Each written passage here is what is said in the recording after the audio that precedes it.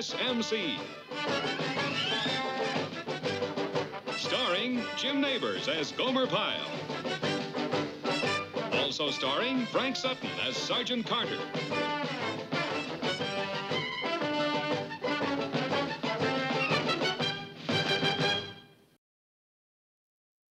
Okay, it's open for a buck. Okay, Vince, I'm in. Well, I'll see it. Come on, Carter, deal him like you knew how. Listen to the Maharaja of the mess hall. How many cards? I'll take 3. Give me 2. And I'll play these. Cost you 2 clams to see 'em. Okay, Vince, I'll keep you honest. That's it for me. Read 'em and weep, sucker. 2 pair, aces and jacks. Not so fast, sport. I got 15. What? 3 little 5s. Looks like he outdrew you, Sarge. You should only have such luck with your chow, Hacker. We'd be eating like kings. I don't know about my chow, but I just cooked your goose. Cooked this goose. Hey, Sergeant, I got it. Huh? Don't you remember? You told me to stop by and pick up your uniform at the dry cleaners. Dry cleaners? He's already been taken to the cleaners, haven't you, Vince? Okay, Pyle, just hang in the locker. Well, wait a minute, let's see what kind of work they did. No, that's not my uniform. That's skirt. It's a woman's. Why don't you try it on, Vince? Maybe it'll change your luck. Can't you ever do anything right? I gave you a simple little job. Go over to the cleaners and pick up my uniform. Was that too much for that peanut brain of yours to absorb? Well, I'm sorry about that, Sergeant, but it said Sergeant Carter on the bill. It did? Where? You're right, Pyle, it did.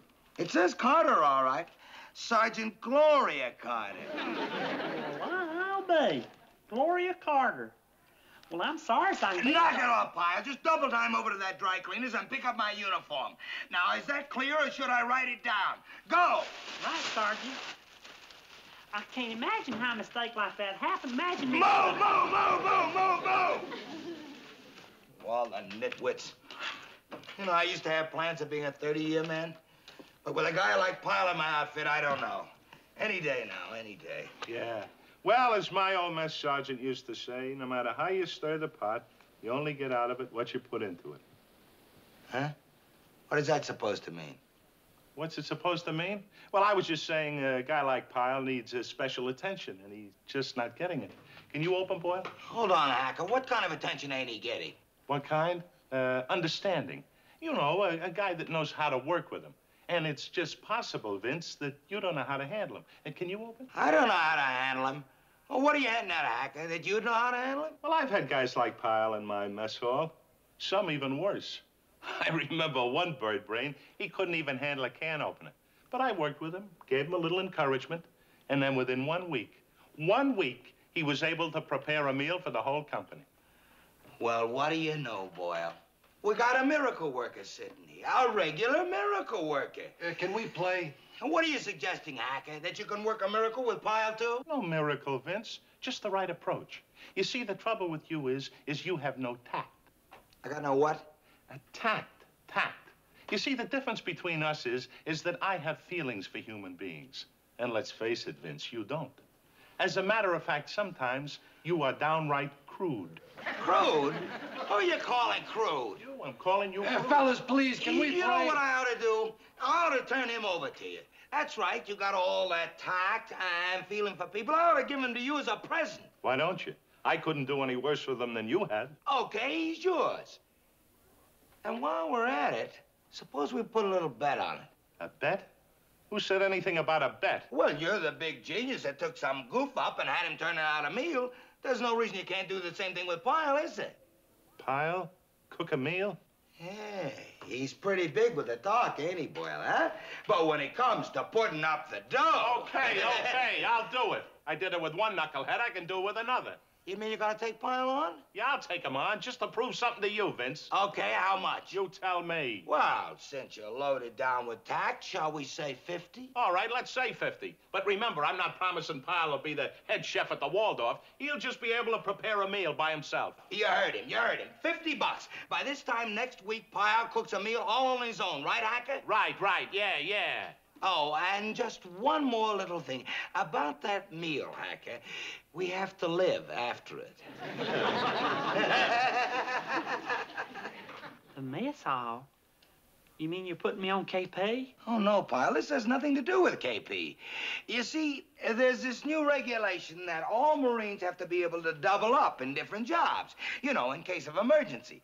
So, knowing how you love to eat, I thought you'd be perfect for the kitchen. Well, does this mean that I'm going to be over there all the time? You're not trying to get rid of me, are you, Sergeant? Oh, I know, Pyle. How could you think such a thing? This is just a temporary assignment for a week. And what a great opportunity. Really? Oh, sure. Everybody wanted the job. But Sergeant Hacker asked for you special. He did? Well, I sure hope I'm worthy of the job. Oh, you are, Pyle. You are. You're going to be just great. The fact is, I've got every confidence in the world in you. Well, thank you, Sergeant. Knowing that you feel that way about it, I'm going to go over there to the mess hall tomorrow and give it everything I've got. Good. Good boy. You will? Yeah, well, remember, Pyle, we're all only human, and sometimes even the best of us make mistakes. Don't you worry, Sergeant. I won't let you down. Yeah, well, whatever you do, Pyle, just be yourself, and everything will work out fine. How do you mean that? I mean, don't do anything to change the way you are. I mean, just be yourself. All right, snap it up in there now. We're a little behind this morning. Pyle? Where's Pyle? He was here a minute ago. Pyle? Here I am, Sergeant. I had to go change my hat. The other one was kind of loose, and I didn't want it to fall into breakfast. Yeah, fine, Pyle, fine. But stay close. Stay real close. Now, you're my #1 assistant, and I'm counting on you. Well, I sure appreciate that, Sergeant. And believe me, I'm going to do my best. I mean, you won't be sorry for all the faith and trust you have in me. Yeah, sure, Pyle. Now, let's see. I want to put you on something nice and simple. There it is. Now, since this is your first day in the kitchen, I'm going to put you on oatmeal. You mean I'm going to get to make the oatmeal? I ain't had a recipe for oatmeal. No, Pyle, no. The oatmeal's all ready to go. You see, the ingredients are all in there cooking away. Now, all you have to do is stir. Now, watch me. Now, you see, that's all there is to it. You just make circles. Nice, round circles. Now, why don't you try it, Pyle? Okay. Like this? Aye, that's perfect. Just perfect. I've never seen anybody take the stirring just like that. Well, thank you, Sergeant. It's just one question, though. Is it okay if I change directions and go like this? Sure, anything you want, Pyle. Backwards, forwards, sideways. Can I make numbers and X's like a figure 8? Sure, Pyle. X's, numbers, doodles, anything you want. But just keep stirring. Now, I'm going to go out and check on the steam tables. If you need anything, just call me. Right, Sergeant. You go about your business and just leave the oatmeal to me.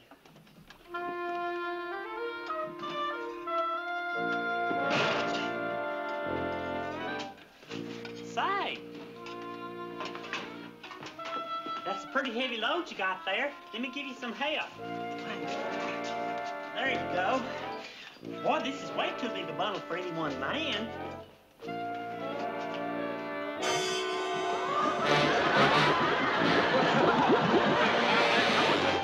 Oatmeal! Pyle! The oatmeal! Pyle! You call me Sergeant, I was just helping. Shazam! Oatmeal is boiling over. Yeah, sure it's boiling over. Why is it boiling over? Because you stopped stirring. You did stop stirring, didn't you, Pyle? Yes, Sergeant, I got no excuse. I left my post. Oh, I feel just terrible. Yeah, well, get him up. Just get him up. I will, Sergeant. I'll get him up. Right away, right away. You just wait right here. Wow, what happened here? What does it look like? Well, we better do something fast, Sergeant. The guys are lining up for chow. What are we going to do about the oatmeal? Yeah, well, we just have to give them what's left. That's all. Get a rag and start cleaning it up. And the rest of you, move around there. Okay, come on. Keep it moving there. I mean, that's it? Come on. Stop with the jokes. Put something in there. Come on, Carter. Move it along. You're holding up the line. What do you mean? How you guys putting out food for canaries? You feed Marines. Come on, let's go. Look, Carter, you got more than enough. Your eyes are bigger than your stomach. Besides, we've been wasting too much food in this mess hall, and I'm calling a halt to it. Hold on, Hacker. What are you talking about? There's nothing in there. Waste not, want not. Now move it. I don't know. There's something phony going on around here. Hey, Sergeant Hacker, I finished all my mopping. I cleaned up the whole mess. Hey, Sergeant Carter. Boy, when oatmeal boils over, it really boils over. Yeah, well, okay, Pyle, come on, I let's should get... have known. It boiled over? We're out of oatmeal because of you, huh, Pyle? That's right, Sergeant. It's all my fault. I take full responsibility. It's just like I was telling Sergeant Hacker. Yeah, okay, Pyle, come on, back in the kitchen. We got a lot of work to do. Fill up those salt shakers, huh? Right, Sergeant. Sure hope you enjoy the oatmeal, Sergeant, or what's left of it. Oh, I will. I will. I'll enjoy it like it was a $50 dinner.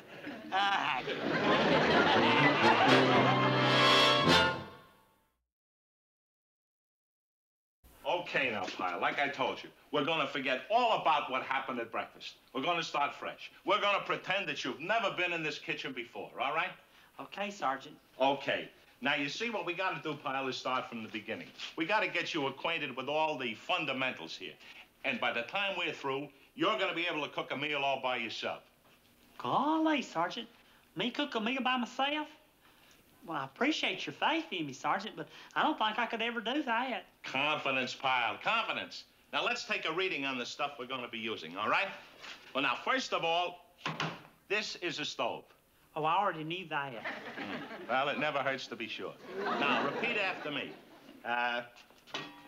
Skillet. Skillet. Good. Chopping block. Chopping block. Good. Soup ladle. Soup ladle. Potato masher. Potato masher. Meat cleaver. Meat cleaver. Good. I think that's about enough for a start. Now, let's review what we learned, shall we? Skillet. Good. Soup ladle. Very good. Oh, you just told me. Now, don't tell me. Me. Oh, I know. No, meat axe, meat axe. Oh, it's not a meat axe. It's a meat cleaver. A cleaver. Now, pay attention, Pyle. You'll never learn to cook. Now, get this through your head. What's going on here? That cleaver hacker, what are you trying to do? Just because he ruined the oatmeal? Knock it off, Carter. Sergeant Hacker here was giving me a cooking lesson. Yeah, well, that'll be all for the first lesson, Pyle. Why don't you go take a break?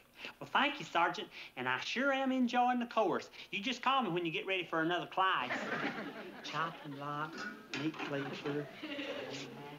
Come on, Charlie, stop kidding around. Why don't you admit he's impossible and toss in the dish towel? I got till Friday. That's all I'm saying. You're beginning to get the problem, buddy boy? You still think all Pyle needs is the right approach, huh? I got till Friday. That's all I'm saying. Well, just remember, Hacker, by Friday, he fixes that meal or you're out to 50. Just don't you worry about him. I still say all he needs is a little patience and encouragement, which is what I'm giving him, and he'll be fine, just fine.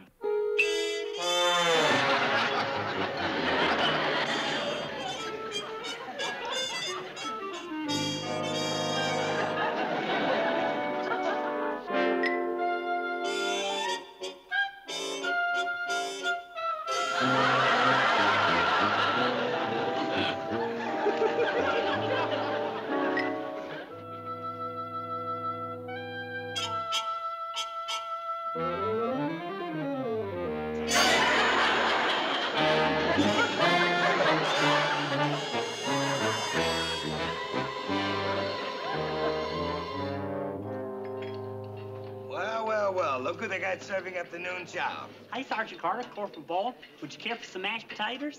Oh, sure, Pyle. Load me up. I'll take some too, Pyle. Hey, Sergeant, guess what? Huh? What's the matter, Pyle? I made these mashed potatoes myself. You did? No kidding. Hey, Boyle, you hear that? Pyle made the mashed potatoes. Shh. I don't want the other cooks to hear. They'll think I'm pushing myself. Oh, sure, Pyle, sure. They look delicious.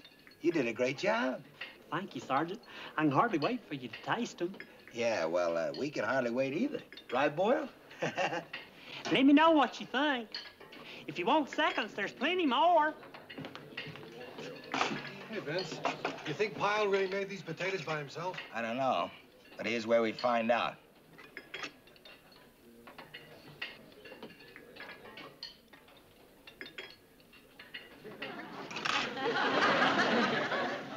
He made them. Hacker! Oh, Mess Sergeant Hacker! What do you want, Carter? I'm busy. I understand that Pyle made these potatoes all by himself. That's right. Pyle made them. So what? What's wrong with them? Well, Boyle and me was just wondering about the recipe. Did he use cement or wallpaper paste?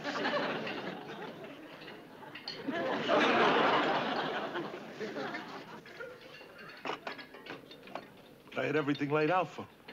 I even stood over him while he mixed the ingredients. How could he have? Wait a minute. I remember. I went back to the reefer for some more milk. But I couldn't have been gone more than 45 seconds. He couldn't have. Oh, yes, he could, Hacker. Leaving Pyle alone for 45 seconds is inviting disaster. No, it's impossible. It can't be. You know, Hacker, I almost feel sorry for you. If I was a real nice guy, I'd let you off the hook and call off the bet. But I'm not a nice guy, and you got a big mouth, so the bet's still on. He cooks the meal on Friday, which is tomorrow, is it not?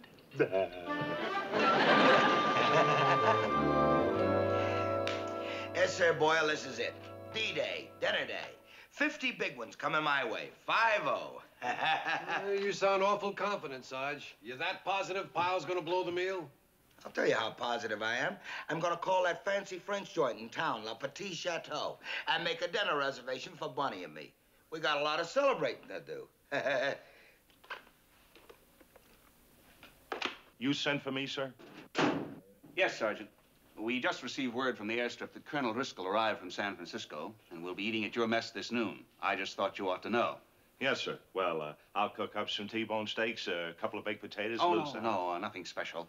What are you serving the men? Well, the menu calls for salmon croquettes, sir, but I'm sure that you and the Colonel would like something a little more elaborate. I'm afraid you don't understand, Sergeant. Colonel Driscoll makes it a policy to always eat what the men are eating, so salmon croquettes will be fine. But, sir, the croquettes, you see, I'm not sure about that. What I mean is, they may not come out the way we... I know this is short notice, Sergeant, but whatever you have will be fine. That'll be all. Aye, sir.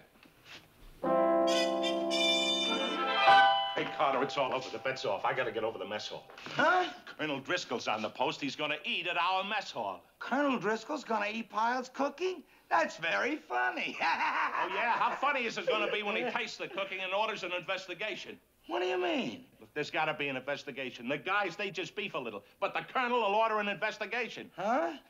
Can't you see it's gotta come out that that miserable meal is the result of a personal bet between you and me? You'll be in as much trouble as me. So what do you suggest? Our only hope is to get over there and doctor up Pyle's meal before the Colonel shows. Well, come on, let's go. Yeah. Wait a minute. What if Pyle's cooking can't be fixed? I don't know. We'll do something. We'll send out for Chinese.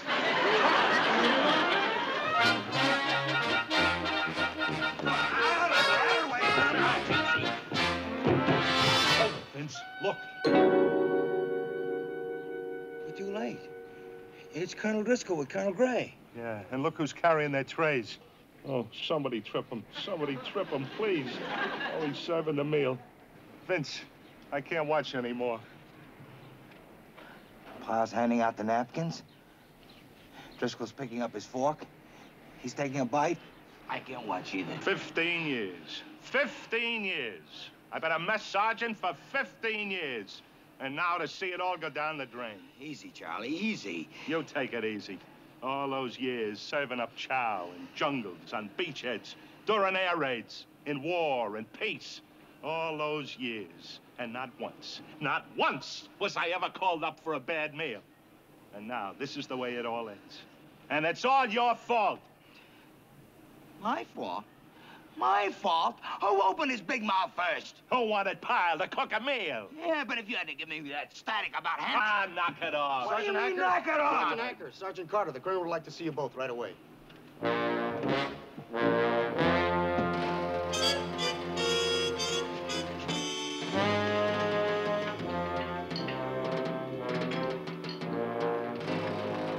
Sergeant Hacker reporting his orders, sir. Sergeant Carter reporting his orders, sir. At ease. I understand that you two men have had something to do with the preparation of this meal. Yes, sir. We both share in the responsibility. Good. Because I just want to say that is the best pork rinds and collard greens I have ever eaten. Not to mention those black-eyed peas, the grits and gravy, and that cherry cobbler. Well, boys, I haven't tasted cooking like that since I was a young'un back home in Georgia. Pleasant surprise, Sergeant. I understood today's menu called for salmon croquettes. Well, I guess I'm to blame for that, sir. You see, Sergeant, when I started fixing them salmon croquettes, I couldn't make heads nor tails out of that recipe. And I knew I couldn't let the fellers go away without eating. So I just got to thinking, and shazam, it come to me.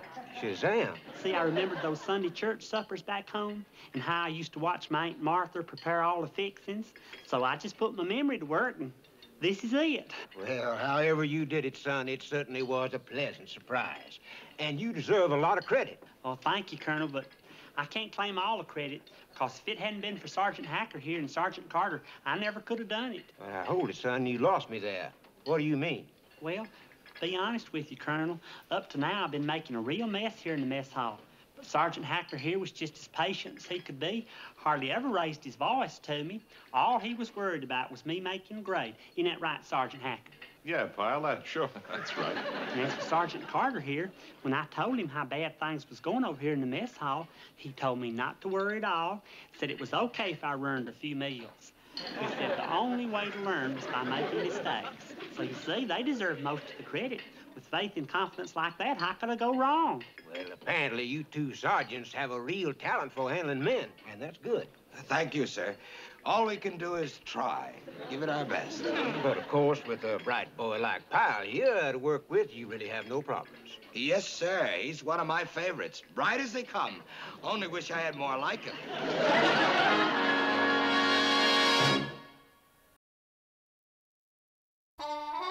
Well, Vince, all in all, I'd say we've been pretty lucky. Pretty lucky. Yeah, Pyle really came through for us, didn't he?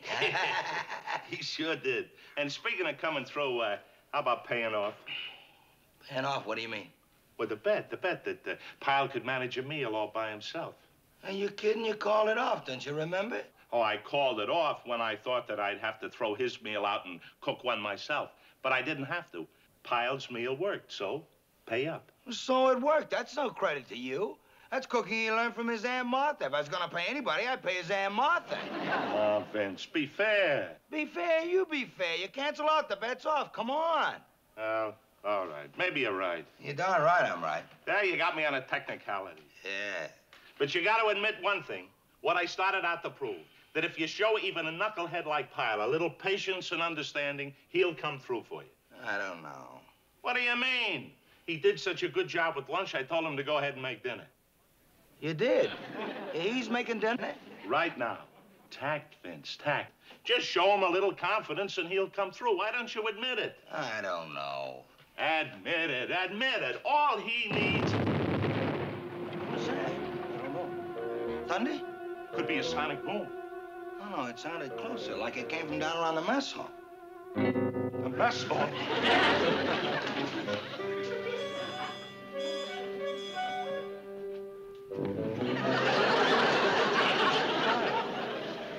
Sergeant Hacker, I got bad news about your stove.